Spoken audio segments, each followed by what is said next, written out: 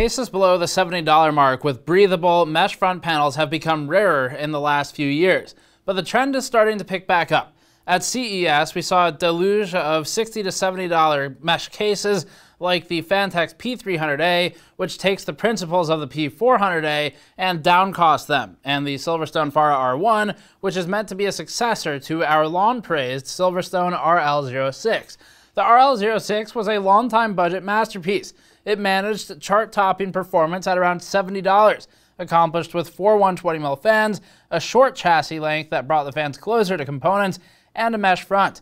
Now we're reviewing the spiritual successor to the Silverstone RL06, and that's the Fara R1 mesh variant that we saw at CES. Before that, this video is brought to you by EVGA's RTX 2060 KO. We previously reviewed the RTX 2060 KO model for its fused down RTX 2080 die that uniquely benefited Blender and some professional applications, offering better performance than expected in some pro workloads while offering usual strong RTX 2060 performance for gaming. The RTX 2060 KO also includes the game Deliver Us the Moon for free with EVGA GeForce RTX cards.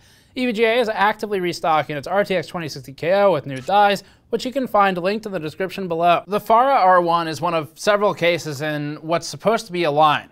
Silverstone, like many companies, is going to keep the cost low on this series of cases, and it's doing so by reusing the tooling as much as possible. There's nothing criminal about this, and in fact, it's a good idea if it can be done properly. And some companies do cut corners where they shouldn't, but for the most part, reusing tooling and changing the face of the cases or the arrangement of the fans or other features is a great way to get extra mileage out of it while driving the cost down for a more mass consumer-friendly product. So that's the goal of the Fara. We chose the R1 for review over something like the V1 because we cared about the mesh front of the case. We thought it'd do better in our bench, and it's more interesting to our style of building and for most of our audience. Well-ventilated cases have been really rare in the last few years. The old Corsair 200R got several recommendations from us even in the last couple of years, and it's been around for half of a decade at this point. And that's because there weren't many good ones. Now that's changing. The Fractal Meshify C obviously has been a fairly budget, well, we'll put then bigger quotes there, but budget-ish case at about $70. Unfortunately, it's best with extra fans. And unfortunately, $70 isn't that budget. Typically, we prefer to look for something like $50 or $60 for our low-ish end case. And they can be good, but they're rare. And the RL06 was one of the best ones we've worked with. This year, that's changing. There's plenty of those coming out. This is one of them. And it's at a perfect time, really, because given our impending economic doom, everybody's going to be looking at cases like this for budget build. There's always a bright side here. Silverstone does, in fact, refer to this case as the Fara R1. It moves away from its letter, number scheme that it's used for years that everybody has complained about. Of course, if you ask GN's senior camera operator, Andrew, what the case is called, it's Ferrari. Because look at the side of the box. That's what he thought it was. Maybe that would be what DIY PC would name its Zonda successor. The front of the case is really close to the core components. This is a trend you're going to see a lot more of in the next couple of years. That's because case companies are finally figuring out that, hey, we don't need a bunch of empty space where the optical drives used to be anymore, and people aren't really buying hard drives. So why is it there? So they're getting shorter. The Corsair 220T is another one that did this. And bringing the front in closer to the case does benefit its thermals because naturally, if you have fans up there, which this one does not, then you can get the air straight into the components, and there's very little distance for the air to wander off and find some other place to exit the case based on the pressure system that may have developed within the case. This one includes only one rear stock fan for out of box, and it's a 120mm fan. It's not particularly exciting. It's supposed to be $60 for the steel version and $65 for tempered glass. The current pricing, from what we looked at when writing the script, doesn't reflect that. It's about $70. But it's supposed to be $60. At $60, it's a significantly better position than $70. But either way, some higher quality features of the case. Build quality is, for the price point, genuinely superb. It's much higher than we'd expect for around this price point. Although axing all the fans shows where the cost has gone. It is into the structure of the case, which is better on average than most of its competitors. Now, the NR600 is the closest competitor that stands out from Cooler Master. That should be around the same price, but it isn't. And that's the one we'd point to for something that's the most structurally similar and the most competitive thermally. Actually, the white paint on this one is extremely well done. If you've seen any of our factory tours, we've talked in the past about how white paint's really difficult to do on cases where you're mixing and matching different metals or plastic and metal. And in this instance, the white does actually match really damn well between the panels, and one of which, again, is plastic, and that's pretty rare to do. So this is a point that if you really want a white case and you want it at this price point, it's going to be hard to do better than this one, but there's a lot of downsides. And there's some upsides too. Let's get into the build notes, then we'll talk thermals, and then we'll go through whether it's worth it or not. The side panels are as simple as possible, both for the glass and the steel. The tempered glass side has 4 holes drilled into it that slip over posts, which are clearly repurposed motherboard standoffs, which is a design that we've seen since the very first tempered glass cases came in for review. There are downsides to this method. There's nothing to catch the glass if it slips when removing the panel, and replacing the panel will inevitably leave fingerprints around the edges and potentially on the inside. The upsides are that it's cheap, it's simple, and blocks as little of the window as possible. It's fine. What we really take issue with is the steel panel, which harkens back to the days of needing 2 people, or at least 3 hands, or 2 hands and your face, to close a computer. It hooks into the chassis with fragile tabs that get smashed flat if the panel isn't lined up properly, and it must be pressed down on 3 of the 4 sides to slide into place. Yes, it keeps the case's price low, but we'd be perfectly happy if we never saw one of these panels again, because we worked with them for at least probably over a decade at this point. In a similar price-cutting vein, only 2 of the stock PCIe slot covers are removable. The rest are the punch-out disposable variety. We have enough loose slot covers to fill 50 cases at this point, so that's fine by us, but it's a potential shortcoming for some users. It's an interesting detail as well, to cut corners, and probably shaved another $50 off the cost of the case. There are 2 sets of cable cutouts at the front edge of the motherboard, one of which is covered up by full-width ATX ports. Smaller form factors can take advantage of the nearer cutouts for less clutter, while ATX boards may still have plenty of cabling routing room without the extra set. Cutouts on the motherboard tray may be generous, but they're more scarce along the surface of the power supply shroud. We use a standard ATX power supply for case testing, and since the top of the power supply is almost flush with the shroud, it blocks the rearmost cutouts that would otherwise be handy for routing front I/O cables. Longer power supplies will block even more. Room for bundling cables is limited, and storing any cables behind the motherboard tray makes the side panel much harder to get back on. And the motherboard tray is flexible enough that smashing the cables against it isn't a very good idea. You could end up with a direct short. The hard drive cage is removable, but builds that use 1 or more 3.5-inch drives will prove very difficult to cable manage, so make sure you couple this with, if possible in the budget, a modular power supply. Otherwise, you're going to be jamming a lot of cables into places. The hard drive cage holds a single sled with mounting holes for 1 additional 3.5 drive on the roof of the cage. There are 3 2.5-inch drive trays included and 4 mounting locations for them, 2 behind the motherboard tray and 2 on top of the power supply shroud. This case isn't ideal for builds that use any 3.5-inch drives at all, since the drive cage takes up such valuable space, and that may not be ideal for targeting the budget market. Front I/O is 2 USB 3.0 ports, 1 USB 2.0, and a combined mic headphone jack. The manual shows a USB Type-C port in one image, but this is not present in the final product. We like the vertical I/O arrangement and the minimal labeling. We don't like the fact that the I/O is wired to the front panel itself and pulls off with it. This is another aspect of the build that is pretty old, if you're familiar with cases or have had any amount of time working with computers. Even without the cables attaching to the front I/O, the front panel would still be hard to detach. The clips holding it on are exceptionally stiff, even after several cycles of replacing and removing it. We used a screwdriver to help pry it off at one point, which did help a lot, but that obviously risks damage. It doesn't have to be this way. Removing the front panel is necessary for installing fans or radiators at the front of the case and for cleaning out the front dust filter, which, by the way, isn't removable from the front panel. It's a woven layer glued onto the frame behind the externally visible metal mesh. The filter itself seems relatively breathable and unproblematic for the most part, but not being able to remove it and clean it will create headaches down the road for anyone who doesn't decide to just rip it out. Again, removing the front panel is a necessary part of using and maintaining this case, and that panel is attached to the case by the cables. So Although you could work with it and detach everything, it takes some extra time, so if you wanted to bring the panel over to the sink to clean it out, it's not as simple as it would be with something else. Even if there isn't much room to use them, we really like the tie points that Silverstone has come up with. Rather than pressing out a loop large enough for a Velcro strap, they simply drill out 4 holes in a flower pattern and then press them out together into a lump through which a zip tie or twist tie can be easily passed horizontally or vertically. The price bracket this case falls into doesn't exactly merit spending extra money on reusable Velcro ties that will be hidden away anyway, so zip ties are perfectly adequate for this. The end result is a neat, small feature that's probably less expensive to produce than normal cable tie points and actually works really well. We've talked at length about EATX and the fact that it's not a real specification. Silverstone was one of our sources for that piece, and they informed us in no uncertain terms that Silverstone only uses, quote, EATX to refer to full 12 by 13-inch motherboards, even to the point of butting heads with other manufacturers about it.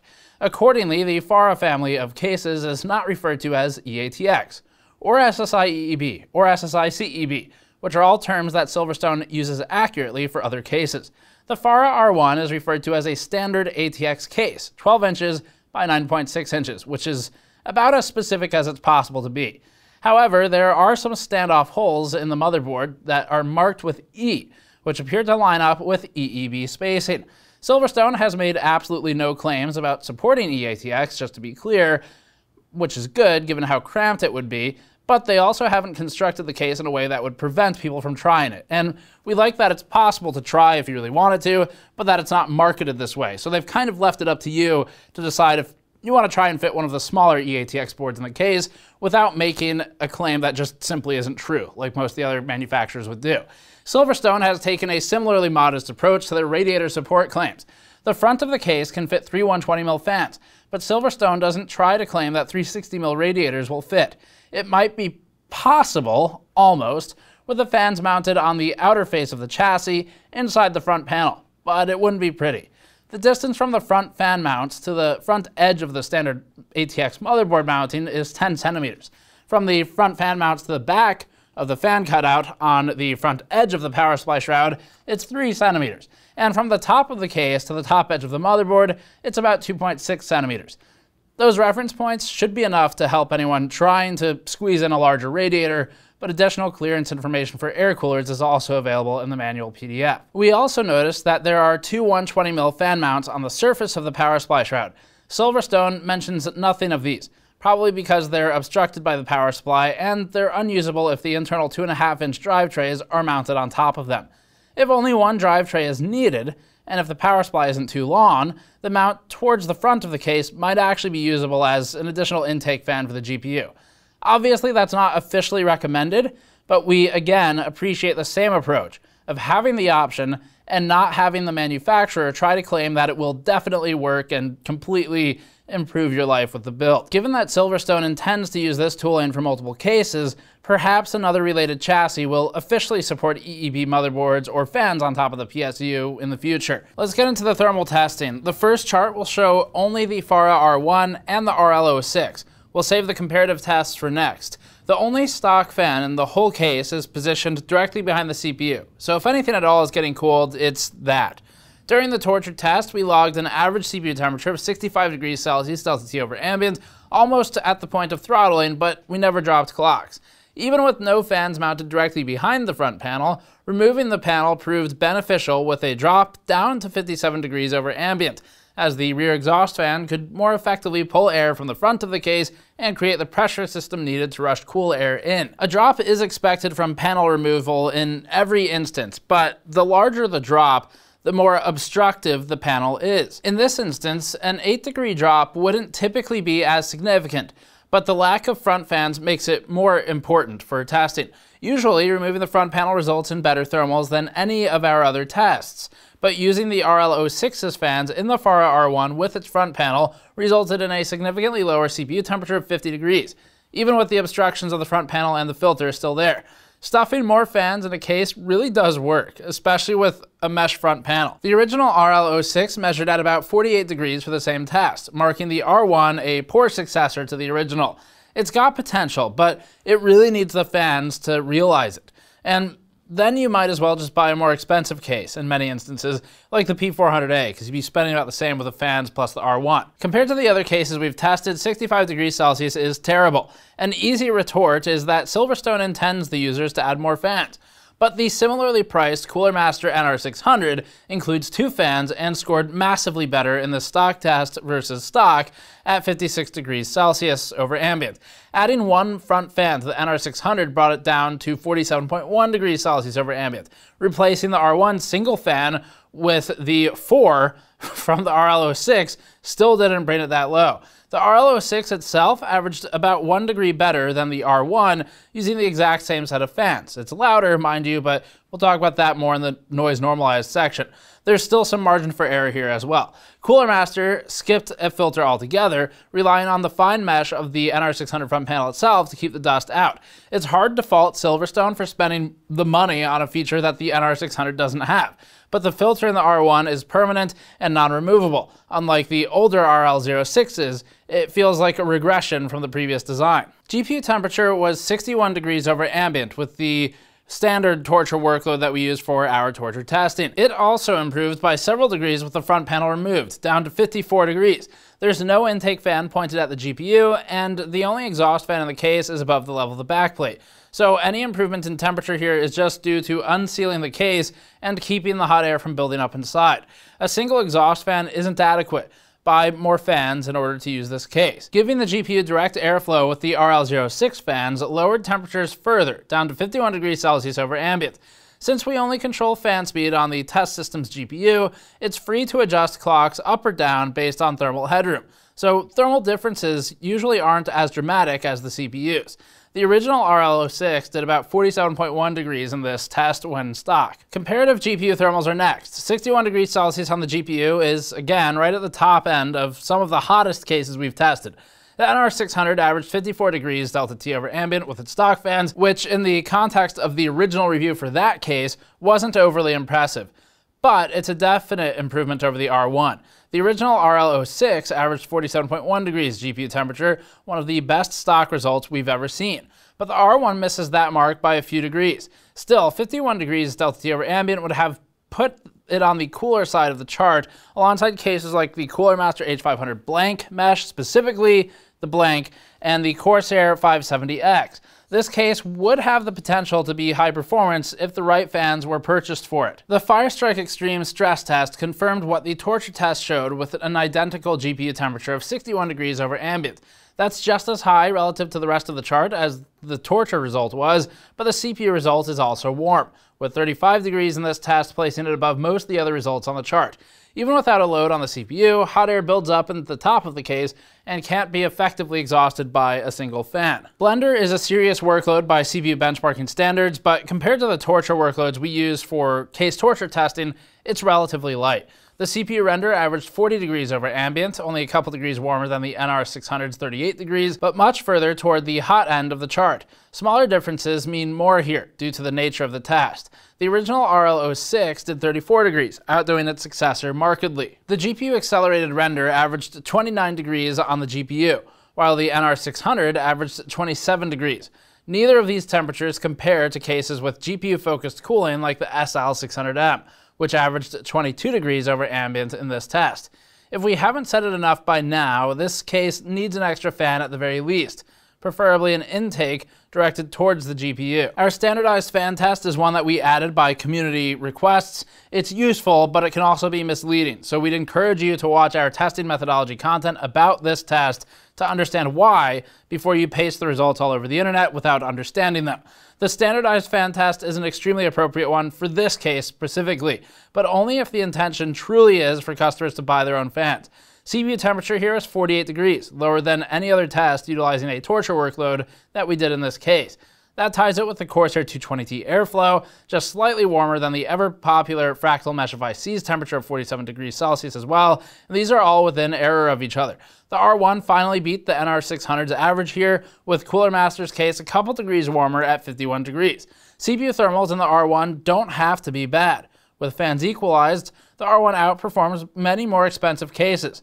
That stock line really illustrates how far it is from the rest when left alone though. GPU temperatures with the standard Noctua fans averaged 55 degrees. That's more toward the middle of the cases we've tested so far, and definitely above the NR600 at 50 degrees. We tried to stick to a normal layout for the standardized fan test, with two 140mm front intake fans above the level of the power supply shroud, and one back 120mm fan. So the NR600 gained the advantage here by forcing us to mount one of the 140mm intakes partially below the level of the PSU shroud, where it could more strongly benefit the GPU. Creative fan placement could narrow the gap between the two cases in this test, but this is one of the instances where standardized fan testing isn't always as standard as people like to think it is. And a surprise to nobody, putting a single fan in the very rear of the case makes it quiet. We measured the noise level of the R1 with case fans at max, case fan at max speed, and the CPU and GPU fan controlled as usually at our usual 20-inch distance, at a reading of 36 dBA. That's exactly the threshold for our noise normalized testing. We can treat the standard torture results as noise normalized results, but even for this test, it seems that the R1 could have benefited from more fans running at a lower RPM. The 65-degree average CPU temperature is higher than any case we've run through the noise normalized testing so far, other than the DIY PC Zonda O. The GPU temperature of 61 degrees is higher than any except the Phanteks Enso. The Zonda O may be old and ridiculously cheap, but it comes with 3 fans, one of which is aimed at the GPU.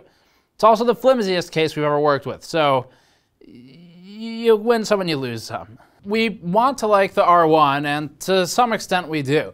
This is a very function-focused product. It's something that Silverstone's well known for. Their adherence to strict SSI EEB nomenclature is one of the things that illustrates what Silverstone cares about, which is being pedantic in a good way and trying to get a functional product that people understand without overselling its features.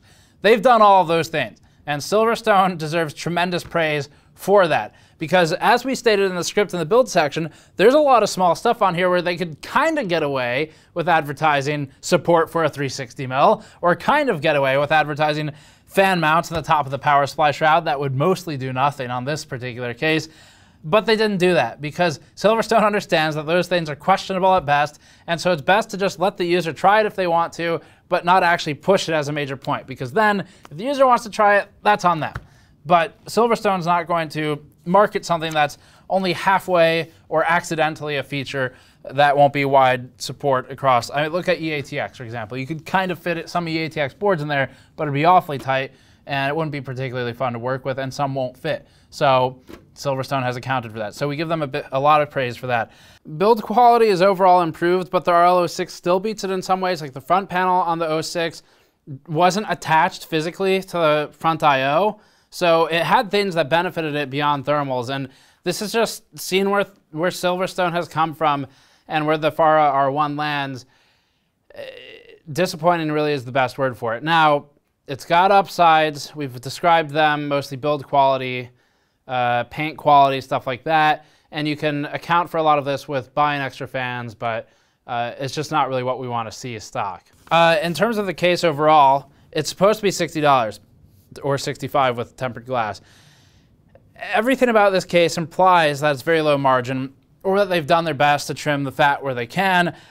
We'd love to have a 4-fan RL06 back at its original MSRP of $75, but it doesn't seem like that's going to happen. That was also in the days of the lower tariffs, and even with the old acrylic panel, that'd be fine. But it's a sad reality of making and selling cases that they're not going to stick around forever, even when they're some of the best ones. We believe the Fara R1's main competition is the Cooler Master NR600, which reviewed fairly well in our review. It's got relatively similar appearance, except not available in white. That's potentially a key difference for some people. It has a tempered glass side panel. It has a mesh front. It's got the ultra-fine mesh, so there's no dust filter. That's a bit of a trend this year as well. And the NR600 includes 2 fans that managed to outmatch the R1's single exhaust fan, unsurprisingly, and it also trims another few dollars off the PC shopping list, because if you buy this, you do need to buy at least 1 fan. And that adds to the cost of the case. It's not 60 anymore. Now it's maybe 67 or 70. It's not 65 with tempered glass. It's like 70 something. So should be about the same price between the NR600 and this is the key phrase here, because as of writing, it's difficult to find, if not impossible, the NR600 near its MSRP of $70. Cooler Master increased its case pricing by about 18% as a result of the tariffs, and that really kind of knocks them out of the range that we're looking at. So the R1, that might be the only advantage it needs here. It's good to see some tight competition for the budget space. It's unfortunate that the competition requires an extra fan, so it kind of exits what we consider to be a proper budget solution, which would be 50 to 60 bucks, and becomes more of like a low mid-range $70 case. And there's a lot of really good cases once you start getting up into the 75 range. So where that leaves this case is that in an objective sense, in a vacuum, it is a good case. Meaning, as it's designed, it's good, but it needs an extra fan. In a relative sense, where other cases exist, it is thermally inferior in a massive way, and that might be the difference of you buying something else instead. So that's what it boils down to. The way we'd cut it is this. If you like the case, you like how it looks, you like the features of it, and you can stomach a fan purchase because maybe it's not that big of a difference to your budget, then there are not a ton of reasons we would advise against it, other than some related to drives, things like that we've mentioned. You shouldn't have a ton of reservations if you like everything you see. Cases are, of course, also very subjective, so that matters. But in an objective sense, it is not what we would call good out of the box. In fact, it's quite bad out of the box. So yeah, that's a massive downside, and we expect better of Silverstone, but they've delivered elsewhere. So it's a bit mixed on this one, and that'll cap it for now. So thank you for watching. Subscribe for more. As always, go to store.gamersnexus.net or patreon.com/gamersnexus to help us out directly. Subscribe for more. We'll see you all next time.